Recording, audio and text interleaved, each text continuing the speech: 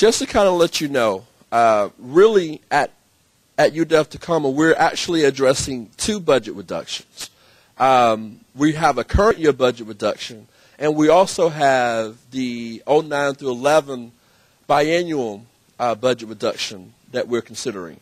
And one of the things that we wanted to do was really put things and look at our current assumptions so you have a better understanding of what's going into some of the decisions that we're having.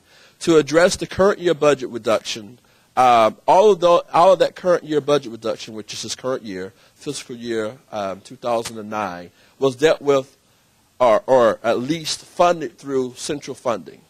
All the funds were dealt with at the institutional level here on our campus. So there was really not a reduction per se to each of the units. To address the next year or the next phase of that process, which is the two-year biannual reduction,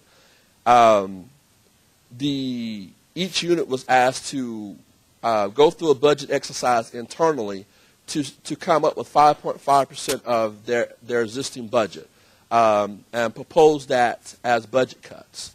So just to kind of give you some general backgrounds of when we talk about budget reductions, I want to be clear to specify that all the budget reductions you're hearing about for us, the 5.5%, is on the two-year biannual, which starts 09 through 11.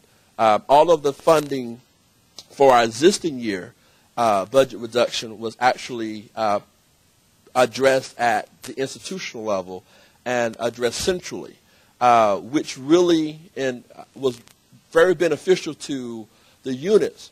However, it really limited our flexibility institutionally to address any additional or future budget cuts. So that's why the institutions or the units had to model the 5.5% reduction.